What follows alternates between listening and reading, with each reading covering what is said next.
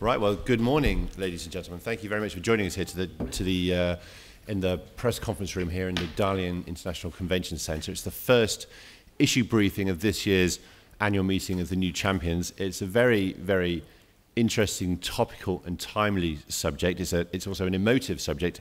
It is, of course, artificial intelligence. The purpose of this session, of course, is to invite as many questions from the floor as possible. We're also curating questions from our social media audience, and I'd like to say a very warm welcome to our audience watching us live on weforum.org. My name is Oliver Cann. I work for the forum. I'm proud and pleased to be joined by Rodney Brooks, founder and chairman and CTO of Rethink Robotics, a manufacturer, and of course Stuart Russell, professor at the University of California in Berkeley, USA, both experts in their own right. I'm going to start the session off by just asking a brief question to both. And Stuart, I'd like to start with you, if I may. Was Elon Musk right when he said that AI poses the greatest existential threat to mankind? So that's a great question. Let me try to unpack a little bit what Elon was saying. So first of all, Elon is a very brilliant guy, and people take what he says very seriously. He had recently read a book by Nick Bostrom called Superintelligence, which talks about the long-term question of AI, which is what happens if we succeed in creating general-purpose superhuman intelligence, which means systems that can make decisions that are much more accurate than those made by humans, that take into account more information, that look further ahead into the future. And so very roughly, you can think of it as a little bit like playing chess with a machine. We all understand that machines can defeat us very easily at chess because they can look further ahead into the future and they're more accurate. And now just extend from the chessboard to the entire world. You don't really want to be playing chess against a super-intelligent machine with the world at stake. So this is the question that Elon is talking about. But I think the way it's been portrayed is that, number one, it's described as if he's talking about the present. He's not talking about the present, he's talking about the distant future. It's very hard to say how far away that future is, because to reach that level of capability in machines requires quite a few conceptual breakthroughs, and those are very hard to predict when they will take place. The other thing that people are misunderstanding, perhaps, is that when he's saying this is potentially a risk to humanity, it's a little bit like saying that, as H.G. Wells did in 1912, that the creation of atomic weapons would be a risk to humanity, and that was certainly right. But it wouldn't make sense in 1912 to say, oh, then, we better stop doing physics. And that's the lesson that people are taking from what Elon is talking about, that perhaps we should stop doing AI because at some point in the distant future, success in a certain kind of AI and general purpose intelligence might pose a threat. But the way I interpret what Elon is saying is posing a challenge, that if the AI community is working full steam ahead trying to create general purpose intelligence, then it's the job of the AI community to understand how to make sure that the systems we build remain completely under our control. And at the moment, I would say the AI community has not put enough thought into the question of what if we succeed. Also respond. Stuart mentioned chess playing as an example, and I think that illustrates an important distinction that many people outside the field of AI don't make. Inside the field of AI, we make it, but it's so natural to us we don't necessarily feel we have to explain it. And that's the difference between performance and competence. So a chess playing program has very high performance. And today's chess, in the 90s, IBM's Deep Blue beat the world chess champion. Today you can get any number of programs that run on a laptop that are better chess players than any human being in history. So they have very high performance, but they don't have the competence that would come when a person plays at that level. A person who is a chess master can teach someone else how to play chess better. Those programs can't teach how to play chess better. A person who's a chess master knows that there's a lot of psychology in playing chess. Those chess programs don't know that. Those chess programs aren't aware that people exist. Those chess programs aren't aware they're playing a game. They can't play tic-tac-toe. They can't generalize. Recently, and I think this has sort of spurred people on, deep learning, a technical technique, has been very, very successful, more successful than I think 5 years ago most AI researchers would have predicted, at a couple of tasks. One is for speech understanding, for the low-level decomposition of speech signals, and so our speech understanding systems have gotten much better. And secondly, the very popular demonstration is in image labeling. And there was a story in the New York Times not so long ago showing how these programs could label images. And the example they show there is some people playing Frisbee, and the system says this is a group of people playing Frisbee. But if a person can label that image, they can answer a lot of other questions about that image that the programs can't. They can answer how many people in the image. Happens to be 3. The programs can't answer that. Where's the Frisbee? Can't answer that. What is a Frisbee? Can't answer that. Who is interacting with the Frisbee just recently or in the future? Can't answer that. Who is looking at who? Can't answer that. These are things that a person that could label that image would understand about the bigger story around Frisbee. Instead, with deep learning, it's just able to give that label. And I think that makes people like Elon Musk mistakenly assume that we have superhuman intelligence level coming almost immediately. And I think that's probably a long, long, long, long, long way off.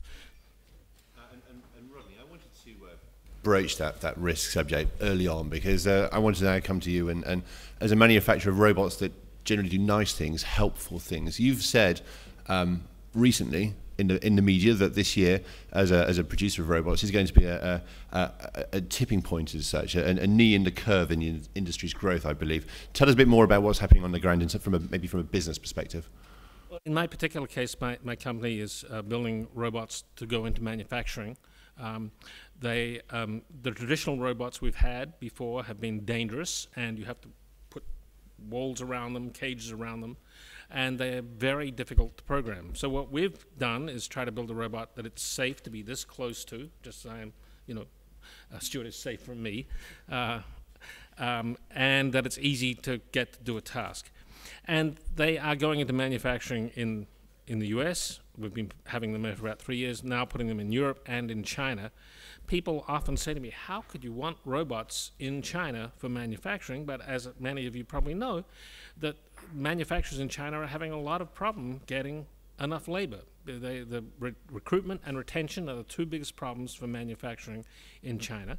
China has an incredible advantage over the rest of the world because it has this amazing supply chain that's been built up over the last 30 years. So manufacturing is not going to go to Africa or somewhere else where there may be more population. It's going to stay in China, but just, with wages have been going up 15% per year in China, so it's not like wages have been held down in manufacturing, but people, there's not enough people who want those jobs, and so there's a real demand for automation and robotics for those to maintain China's lead in electronics and other manufacturing. Okay, let's just get a sense of who has any questions at this stage. Okay, so let's go to the lady here in the front row, please. Could you give us your name and your affiliation, please, and also mention who you would like to answer your question. Please don't make it me. Thank you. Thank you, Olivia. Yan Qing from China Business News. 中国经济商报的，我要讲的有个问题呢，两位先生都可以回答问题。你是否可以给我们介绍一下有关在人工智能的前沿是什么样？我们知道最新的边界是哪儿？我们知道有3维啊，它的感觉啊、行动啊，还有这个识别啊、认知啊等等。那么就像人一样的来行动，但是我们现在处于什么样的情况？我们是否在另外一个问题？你是否认为有一天，机器人会有像人一样有这种感知呢？因为我在电视经常会看到在英国看到这样的电视，好像机器人会有人感知。好，我先来回第二个问题吧，关于机器人的机器的感觉。但是我们现在还不知道，如果有人说告诉你，它会有感觉，这不是真的。那么很简单的讲，这个神经科学、哲学方面呢，这种感知都是一个非常复杂的问题。我们如果能够建立，我没有这样的一个理论基础来说一个机器啊，我会有这样的感知。但是尽管如此呢，也不太完全清楚啊，到底它是有多大的重要性。它是，如果你要看像这个机器人呢，这个电影啊，在电影中啊，年轻人，他有一个机器人。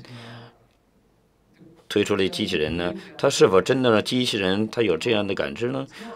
现在还不太清楚，也是否重要。那么，在很多情况，它对机器人就像对人一样的这种反应，做出同样的行为。So whether we treat robots as if they're conscious will depend to a large extent, I think, on how the robots look and how they behave, and the question of whether they are actually conscious may remain a mystery. And in some ways, it remains a mystery for us. You don't know for sure that I'm conscious, right? You just make that assumption because I look like you and I behave like you, and you know that you're conscious, and so you guess that I am. And so that's the state of the art in consciousness science right now, is I know I'm conscious and I guess you are. That's about as much as we know. Why the question matters, because if the machine can have conscious one day, they will control human being, and not the other way around. That's the core of the question, I think. Okay, so I think this is an important thing to get straight. The ability of a machine to control the world or control the human race has nothing to do with consciousness whatsoever. Okay? The ability of a machine to control the world or to beat me at chess has to do with its ability to make good decisions, to make decisions that achieve its own objectives. That doesn't require consciousness. Chess programs are not conscious, but they make much better decisions than I do. Okay? And there's absolutely no reason to think that we require consciousness for machines to make good decisions in general, in terms of their interactions with humans and their ability to control the physical world. So the only real question that consciousness raises is the question of, should we accord rights to robots? If there arises a movement, if a large part of humanity believes that machines are conscious, they will be calling for machines to have rights. At the moment, machines don't have any rights any more than cars have rights. So that's the one question where it makes a difference, and we may have philosophers and lawyers arguing about this for centuries without reaching any conclusion. I'll come back to consciousness in a minute, but I want to answer your first question. You talked about perception, action, and cognition. And I'm going to talk about each of those in turn. Research on perception is going exceedingly well right now. And part of that is driven by the video game industry. The video game industry has made 3D cameras very low cost. And with 3D cameras being low cost, it means researchers at any university in the world can now work on 3D vision. And when you go to a computer vision conference or a robotics conference, there are many, many, many papers about trying to understand cluttered scenes, where the sort of scenes that happen in real life, where there's lots of stuff there. Now, they're working differently than a person. They're labeling. They're not understanding the function of the objects they label in the same way that a person labels them. But nevertheless, it doesn't matter. In some sense, it's going to lead to a lot better robots. On the action side, we, of course, have robots that can move on wheels well. We don't have them doing that well on walking yet. And the thing that's closest to my heart is dexterous manipulation. We've been working on that for over 40 years in robotics and AI, and the robot hands we can build today are really not much better than they were 40 years ago. We have not made very good progress with that. It's a bit, this thing that we each have two of are amazing, amazing devices. And in order to make progress on them, you need to make progress on 4 things at once. You need to make progress on materials, because our hands do a lot of what they do because of the material properties of our skin. You need to make progress on sensing within the skin, which is hard for us to figure out how to do, and video games haven't helped us there. You need to have complex mechanisms, because we have so many degrees of freedom, and you need new algorithms. And you sort of need all 4 moving together at once, and that's been very hard to get research teams funded to work on.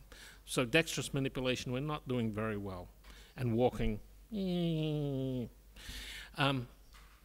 cognition, we have systems which can plan better, and Moore's law has been very, very good to planners. Just faster computers have meant algorithms have gotten a lot better. My own experience is it's very hard to get people in industry to want to adopt programs that make decisions through planning by themselves. They want the machine to do the same thing every time. They don't want it to be better sometimes than other times. So getting that out there is a challenge and requires a different way of thinking. We're all used, with our smartphones, we're all used to the software sort of automatically being updated and getting better.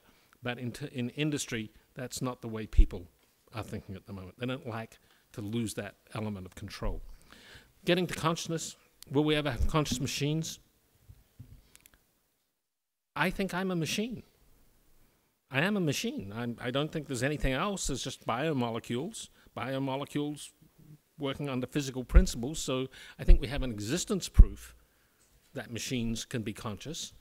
I think we have no idea what consciousness means, except our own perceptions of it, as Stuart says. And I think it's going to be a long time before we do. And the last point is you went from consciousness to control. I created a bunch of intelligent machines, and those intelligent machines sort of got a little annoyed with me, and they thought they knew better than me, but they didn't try to kill me. My 4 children still love me. So I don't know why everyone thinks just because you have a smart machine that it's going to hate people. I mean, my children don't hate me, and they're machines. So I think that's a common idea, that the machine will suddenly wake up and decide that it doesn't like people. That's not really the issue. The issue is, how do you put a purpose into a machine, an objective, such that when the machine, which is by assumption more intelligent, more capable than we are, when it chooses what to do to achieve that objective, we want to still be sure that the actions it takes are ones that we're happy with.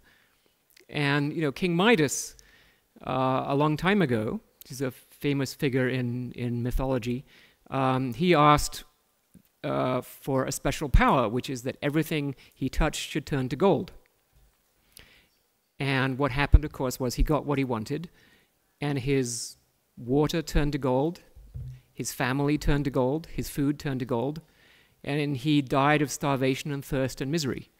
He got exactly what he asked for, and then it wasn't what he wanted. So there's a famous paper by Norbert Wiener, who's a very brilliant mathematician from the 20th century, written in 1960, and he said, if you put a purpose into a machine, you had better be absolutely sure that the purpose is really the one that you desire. It's very difficult to be certain of that when the machine is going to carry out this purpose. It's going to come up with plans that never occurred to you as a human being as being ways of achieving that purpose. So this, I think, is the core of the problem that Elon Musk is talking about, that Nick Bostrom is talking about, that other people are talking about, is when machines do things in ways that you don't expect, you still want to be sure that you're happy with the results. And how do we make that happen? That's a really difficult question. Fortunately, at the moment, it's not immediately urgent because the machines are not that smart. Chess programs just play chess moves. They're not in the taking over the world business. But it's hard to predict when those breakthroughs will occur. And I always like to give an example from history, which is in nuclear physics. So Ernest Rutherford was the leading nuclear physicist in the world, just as Rod is one of the leading roboticists in the world. And in 1933, on the 11th of September, he gave a famous speech where he said that essentially we will never find ways of extracting energy from atoms. The next morning, Leo Szilard, another physicist, read about this speech and invented the nuclear chain reaction. And a few months later patented the nuclear reactor and described how a nuclear weapon would work. So the prediction that something is a long way off in the future, Rutherford said it would never happen. And in fact, it happened in less than 24 hours. So it's a little bit difficult to make these predictions of when those breakthroughs will occur. I think in AI, we're somewhat further away. We need more than one breakthrough, maybe 4, 5, 6, it's hard to say. But I do think that we need a lot more work on understanding how to put the right purpose into a machine so that we like the results. I'll just respond to Stuart there. I think he and I disagree somewhat here. I interpret the way Stuart talks as we have the current world and then we have this machine whose purpose we don't quite know very well. But in reality, technology doesn't happen that way. So before we have a machine which does something really bad to us, we'd have a machine that was quite angry and annoying. And before that, we'd have machines which were slightly annoying.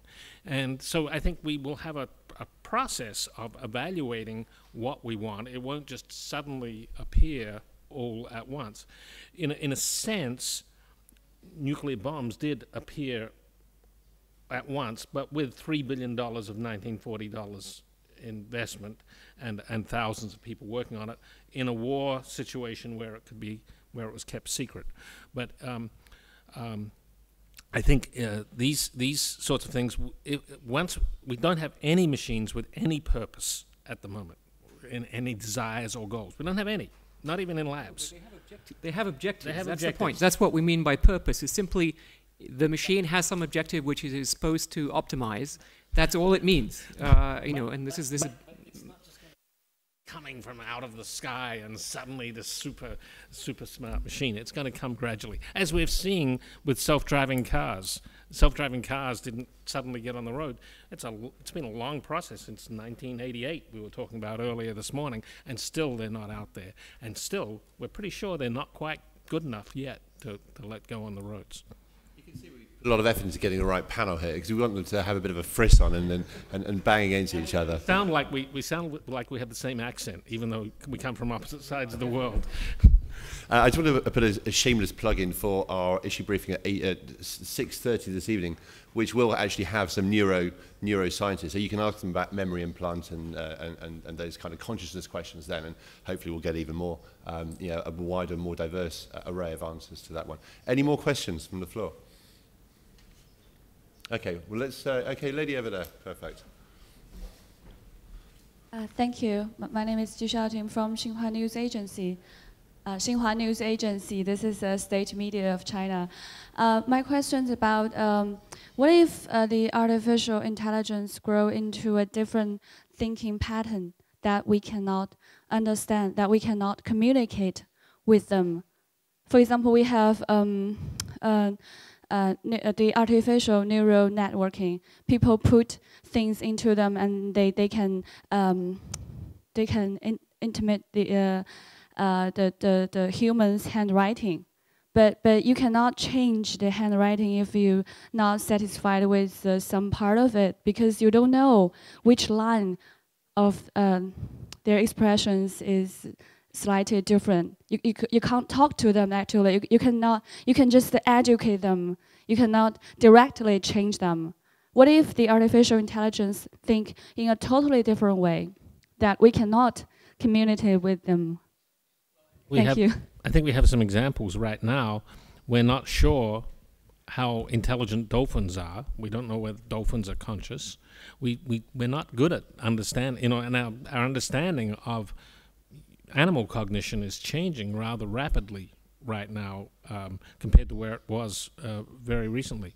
I think the point you make about artificial neural networks, one of the things that gets back to my point before, but the difference between performance and competence.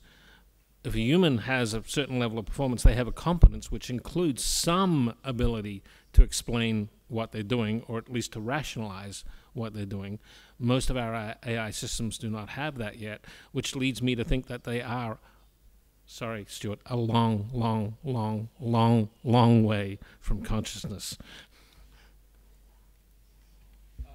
I think this is a good question, and my own research actually is in methods that are somewhat different from artificial neural networks, where they are, in some sense, inspectable. You can understand what it is the system knows, and you can actually ask it questions about what it believes and why it believes that.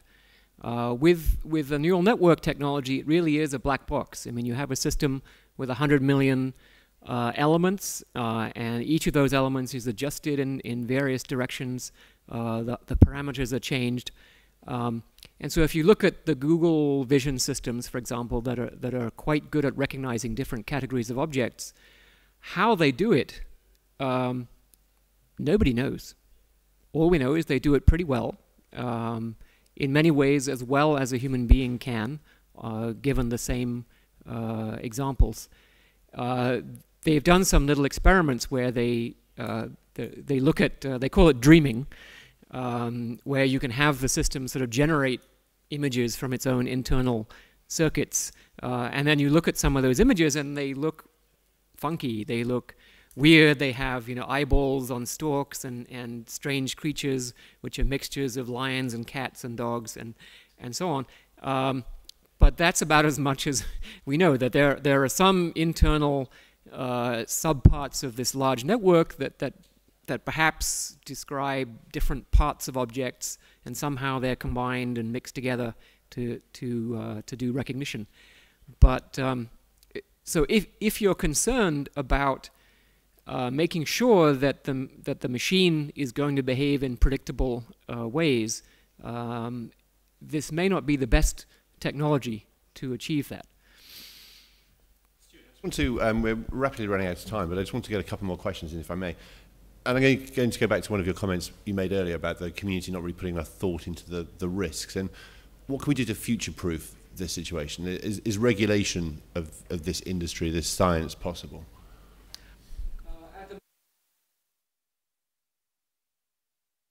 Occurs by people writing on whiteboards and writing mathematical formulae. You can't pass a law saying, as soon as you get to, alpha plus, you've got to stop right there in the middle of the equation. You can't go any further. But regulation could at some point be applied. For example, if you're going to put a trading system into the stock market, it might be reasonable that that trading system satisfies certain properties so that we know it cannot destabilize the market in the way that has happened in the so-called flash crash, which was a result of algorithms that were not particularly well designed interacting with each other in ways that nearly destabilized the real economy. And it was only because they built in circuit breakers that essentially stop trading on the stock market and then unwind all those trades that they managed to rescue the real economy from what would have been a big disaster.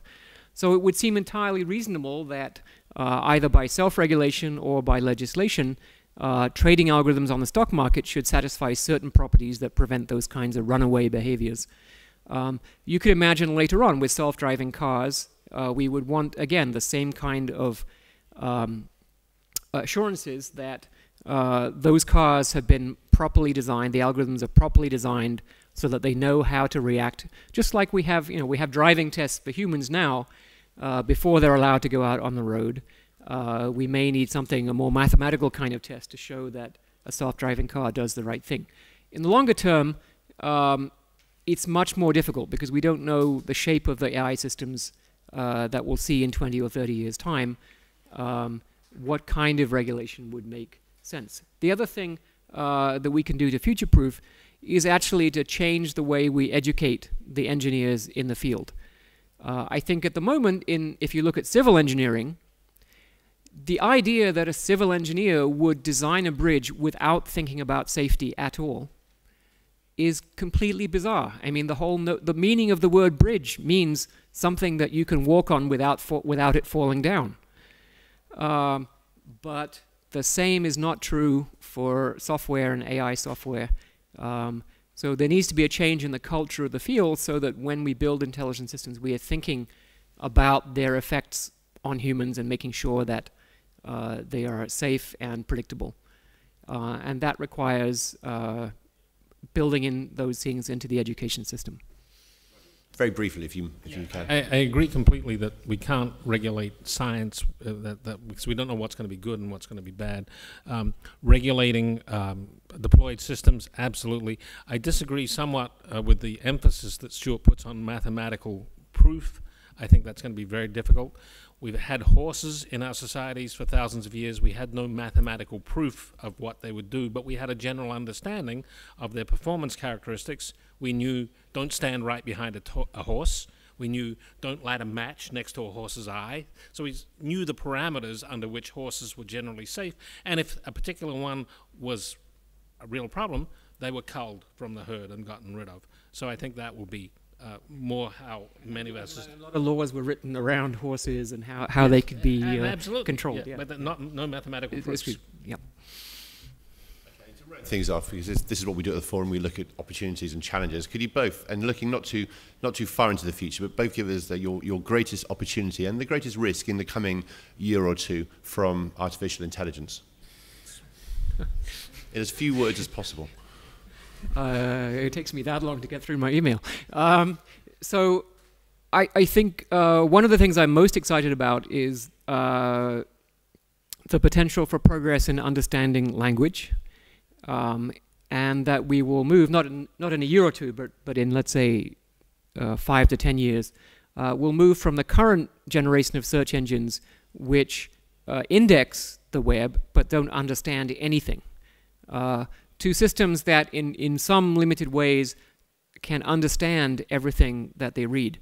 A system that has read essentially everything that the human race has ever written and extracted information from it and synthesized that could be 10 times more valuable to human society than search engines have been. And search engines have been a very valuable addition to our civilization. So I'm very excited about that possibility. In terms of risks, this is a risk in the next year or two, is the development of autonomous weapons, where nations and companies are moving quite rapidly towards the capabilities for robots to be used in warfare in ways that are not directly under human control. And I know that the Chinese ambassador, for example, at the United Nations in Geneva has expressed grave concern about these possibilities, as has the Japanese ambassador, the German ambassador, and the Vatican. The Pope is strongly opposed to autonomous weapons. So this is a question where we need some serious policy discussions, and it has to be done soon, because otherwise there'll be an arms race, and it'll be very hard to get back to the status quo from that. In terms of opportunities, I think the opportunities in Europe, in North America, and China around the aging population. In all those societies, of course Japan, in all those societies there's a demographic inversion going on, not enough younger people to look after older people. So AI and robotic systems which let individuals maintain control of their lives longer. I put the driver assist technology as an example of that. It lets people drive as they get older longer than they would without those driver assist technologies, so it lets them keep their independence. I think there's going to be a tremendous pull across Europe, Asia, and North America for technologies which let the elderly maintain their lifestyle and their independence longer. My big fear is there won't be enough robots. Okay, that's the risk, is not enough robots are being manufactured. What a fascinating session. We could be here all day, I'm sure, but we'll have other meetings and appointments to get to. Thanks so much, gentlemen. It's been a real pleasure having you here for our first issue briefing of the morning. Thank you all for joining us. We're actually here, right back here in 10 minutes, talking about the digital transformation of industries and looking at how the digital revolution is transforming society in ways that we're not even aware of. So I hope you can join us. But for the time being, this session is now closed. Thank you very much indeed. Thank you.